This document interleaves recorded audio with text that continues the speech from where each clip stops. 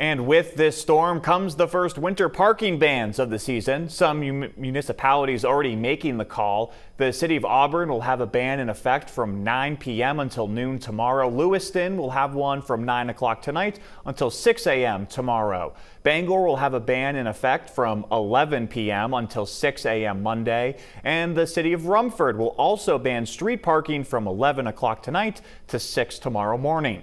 For more information and restrictions or exemptions related to these bans, you can go to your town's website and you can find a full list of bans and closures on our website or app.